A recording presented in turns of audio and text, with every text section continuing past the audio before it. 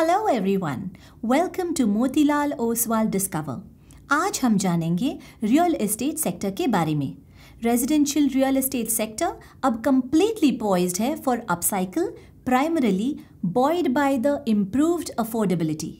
Decadal low, sub 7% interest rate regime और stagnant prices over the last 7 years, साथ ही साथ rising income base of the last 10 years CAGR 7 to 10% ने drive किया है इनकी affordability quotient को।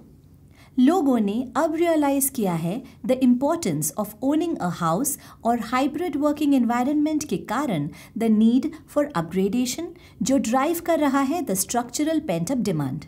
The August to October 2021 data for Mumbai दिखाता है strong science of recovery with registration at its डेकाडल high despite no stamp duty relaxation. According to Knight Frank, second half calendar year 2021 sales at approximately 133,000 units for the top 8 cities, which is the highest half-yearly sales numbers since the current year 2015. Thus, ये infer करते हैं that the residential real estate sector is poised for an upcycle एक पूरे decade of underperformance के बाद। According to the Indian Brand Equity Foundation, that is IBEF, real estate sector से expected है to report a 19% CAGR to USD 1T over the financial year 2020 to 2030 E. 3 factors ने affect किया है real estate sector को और वो है demonetization, goods and services tax यानी GST and real estate regulation act RERA.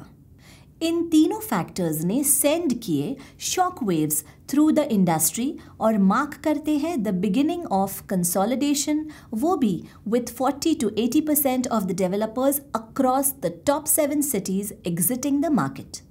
ये ऑनगोइंग इंडस्ट्री कंसोलिडेशन जो लीड किए जा रहे हैं by the concentration of capital eight 400 to 600 BP, advantage in cost of funding for large developers and buyers, trust on organized developers, आगे चल के escalate करेंगे fruitful growth for large listed developers. Inventory की बात करें तो now across most of the cities it is at a manageable level with N overhang of 23 months given the industry wide launch discipline जिससे इन्हें help हुआ है इन absorbing cost pressures. Sustained strong demand और gradual price hikes auger well for the industry जो overall profit pool को increase करेगा।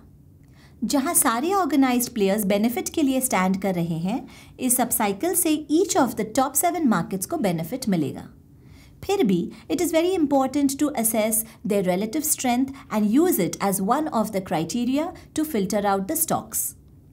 Analysis के basis पर प्लेयर्स जो एक्सपोज्ड है to the Bengaluru and Pune markets out perform करेंगे both in volume and value terms. इसी के साथ the Mumbai based once will benefit from the long term pent up demand. Bengaluru और पुणे मार्केट्स के स्कोर्स काफ़ी हाई है because of potential growing commercial hub और attractive IT talent. एक तरफ इनके मार्केट्स के पास लो इन्वेंट्री हैंगओवर है विच boards well for a relatively higher value growth. वहीं पे मुंबई अब नेक्स्ट बेस्ट चॉइस बन चुका है as it stands to benefit from the long term pent up demand due to the improved affordability. NCR market अब least preferred बना है as ये एक लिमिटेड ग्रोथ पोटेंशियल ऑफर करता है। इस मार्केट में हायर इन्वेंट्री ओवरहैंग है जो म्यूटेड प्राइस ग्रोथ को इम्प्लाई करेंगे। However, due to the low competitive intensity, players जैसे DLF and GPL जो well positioned है और trusted भी है, इसीलिए ये दोनों ही well perform करेंगे।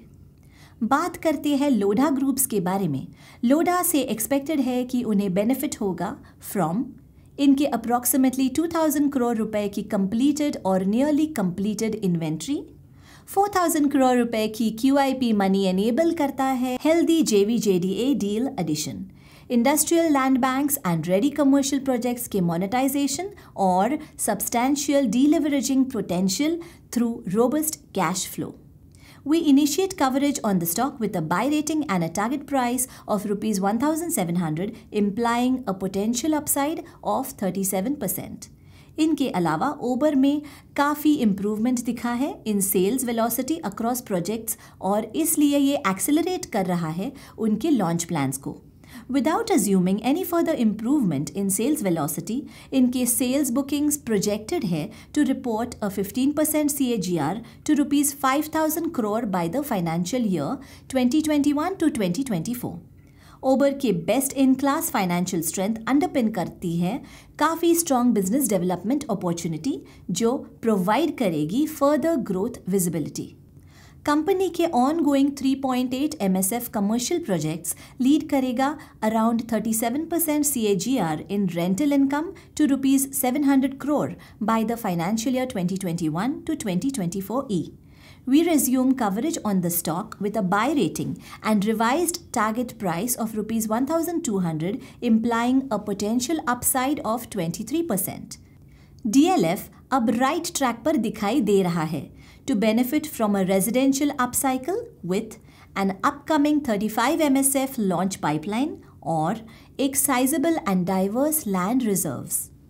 उनके robust commercial portfolio continue करेंगे to deliver 15 to 16% CAGR in rentals through contractual plus MTM escalations and approximately 31 MSF of ongoing and future project pipeline. However, हम यही believe करते हैं that the above triggers are largely factored in at current valuations. Hence, हम initiate करेंगे coverage on the stock with a neutral rating and a target price of rupees 450, implying a potential upside of 6%. GPL present है in all the top 4 residential markets. उनके asset light strategy के कारण GPL ने add किए हैं over 100 MSF projects over the last 5 years, जिससे company को help हुई है in delivering a multifold rise in sales of approximately 3x. हम एक्सपेक्ट करते हैं आगे चल के और भी स्केल अप होंगे with approximately 90 MSF of projects जो लॉन्च होने बाकी है। कंपनी रिपोर्ट कर सकते हैं 17% CAGR in pre-sales to rupees 10,700 crore over the financial year 2021 to 2024 E. इनके strong business development momentum continue होंगे with rupees 4,000 crore of cash and room for further leverage. Cash generation and ROE जो एक cause for concern था अब gradually improve होगा by the financial year 2025 with projects of over 40 MSF to be delivered through the financial year 2023 to 2025. हालांकि eight 3.9x PNAV for its current pipeline एक large part of the growth already factor हुए हैं. We initiate coverage on the stock with a neutral rating and a target price of rupees 2,100, implying a potential upside of 6%.